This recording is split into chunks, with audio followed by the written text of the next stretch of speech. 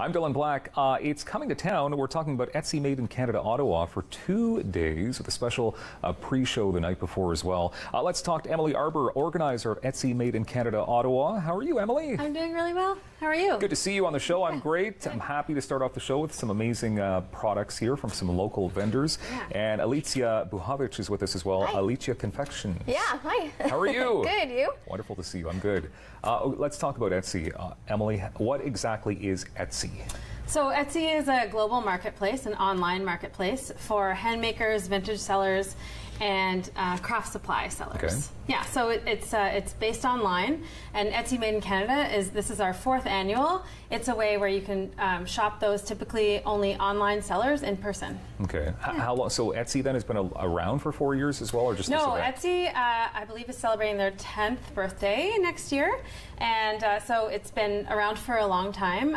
But we've just sort of been doing this Etsy local, Etsy Made in Canada thing in city centers across Canada for the last 4 years, and every year we add more cities to that. Okay. What made you decide to become part of this?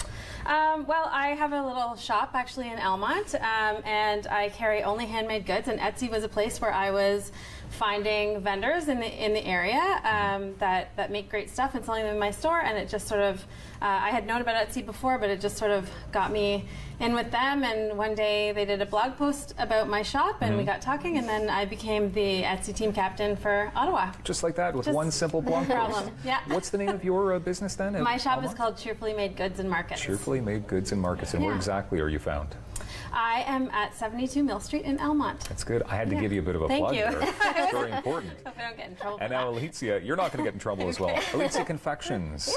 Tell us exactly what you make. Yeah, so I make mainly chocolate bars. We're planning on branching to a couple of other different products because we're planning on opening a retail location in the next couple months. I can't say exactly what day yet because it's not solid, but we're opening in the Glebe, which is going to be awesome. That's exciting. Yeah, and I actually just moved to Ottawa about a year ago. One of my first shows in Ottawa was the Etsy Made in Canada show, so that's where I met Emily, and now we're friends.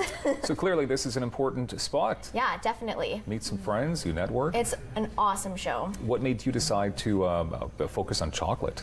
I used to work and manage at a chocolate shop in Winnipeg, and after a couple years, I figured why not do something different and weird, because I saw a market for something that people weren't making. So all of my chocolate bars are weird and interesting flavors. Weird and interesting chocolate bars. And we do have obviously some of your product in front of us. So right away, I mean, I'm seeing potato chips and chocolate bars. One's called Gone Fishing. Do you want to quickly go over? Yeah, so one of my most popular chocolate bars is the Nicholas bar, which is named after my fiance. And it's a salted potato chip milk chocolate bar. So it's one of my all-time best-selling bars. It's salty sweet. People are kind of weirded out to try it sometimes. Why would they be weirded out, though? The chips. But it's so good. When I was a kid, I used to always make weird combinations with food because I really wasn't a big fan of chocolate. So I think that's why my bars are so successful, is because I think of things that maybe other people wouldn't think of because I like Would you like to try a little bite, maybe? What is it? Am I drooling? Is that why? You have to. I have to. And I mean, I'm fine with this. Sorry to cut you off. It's just because I eat potato chips, and then in the next sitting I'll eat chocolate. Exactly. So I don't see a problem with this at all. Why not mush them together? Right there. I think Alicia's product is a great example of the type of stuff that you find at a show like Etsy Made in Canada or other craft shows, because it's just a unique handmade take on something that exists but doesn't quite exist in this way. And so like a lot of our products, it's just a great place to find unique products that you just won't find anywhere else. Okay. Totally. Yeah. So Emily, do you want to show us perhaps some of the stuff that's going to be on hand at this point? I would love to. So basically at the show you'll find everything from like men's clothing and women's clothing, jewelry, home decor items, edibles, just baby stuff, a little bit of everything. And I've tried to bring a little smattering of what, we have 150 vendors in total. Wow. So for instance, we've got Black Coffee Apparel, which is a guy here in Ottawa that makes some men's and women's clothing, and there's some coffee mugs. Low Polycraft is one of my new favorite ones. They make little paper kits. Oh geez, we lost them right. Sorry, It happens. Charlotte. Did you just call that Charlotte? Well, the maker's name is Charlotte. Okay. But we could call her Charlotte too. Okay. They make these little paper kits to do projects on your own at home. And this, for example, is this raven before you make it. We've got, I'm just going to leave her down. She wants to lie down. Charlotte keeps falling. We've got Lavender Lane. We've got Campy Candles, some beautiful jewelers like Femme Mécanique, strut jewelry, rare specimens. This is an interesting product. It's split tree cocktails. You can make your own cocktails at home using their tonics. And he actually was on Dragon's Den a couple years ago and got a deal. Really horrible bitters, artwork like this from Man-Made Art.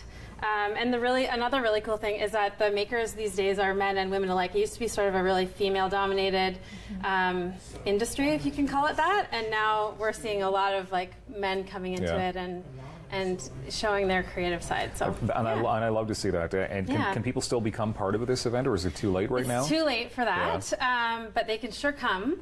Of course. And they can apply to a future show. We do other shows that are not just Etsy. This is an Etsy show, so you do have to have an Etsy shop.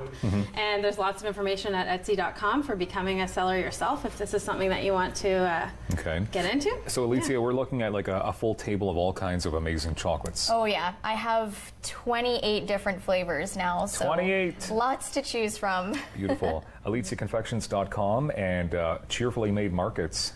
By the way, that's where we would look up your stuff. Cheerfullymade.com. Cheerfullymade.com with Cheerful. Okay, now I get it. Yeah, to find out more about Emily's business. And this, of course, so there's a special night the night before. Yeah, so Etsy Made in Canada takes place all across Canada on specifically this Saturday, the 23rd. Our show, because it's so big, and Ottawa has such a big market, it's the 23rd and 24th from 10 to 4 at the Bell Sunsplex. And for those who do not want to fight the crowds, we do have, because it is a really well-attended show, we do have a night market the Friday the 22nd from 6:30 to 9:30. You do have to buy tickets in advance to that. We have lots of raffles and fun things to give away. And you can find that information on my website as well. Beautiful. Etsy Made in Canada Ottawa happening this weekend, Bell Sunsplex. Thank you very much to both of you. Thanks so much. Always fun. And I do believe if they showed up, we have cats on the show next, because the Ottawa Cat Show is coming, and we have details in moments on Rogers TV.